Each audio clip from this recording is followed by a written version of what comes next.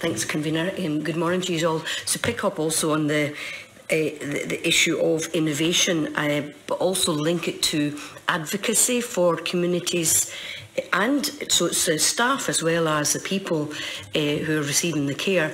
Is there a role for the new National Centre to advocate for the people in the communities? One of the submissions was from Dr Gordon Baird on behalf of Caithness Health Action Team, Save Our Services Isle of Skye and Galloway Community Hospital Action Group, and Gordon wrote, Dr Baird wrote in this that he's hoping to work with the new centre to provide information and understanding of national and regional issues and prevent ineffective repetition through feedback on effectiveness of local solutions. Throughout his submission, I'm thinking the word advocacy is a part of that. Is that something that you would support the National Centre as being part of the work?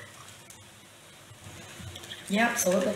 Absolutely, that's what we need, is that we need that voice there and that support to come out into the community, because in the remote and rural areas, just as Michael said and others have said, it's not just about the hospital settings, but it's also about what's out in the community, and we need people in there to be able to have that voice to help us move forward with what we need in these areas.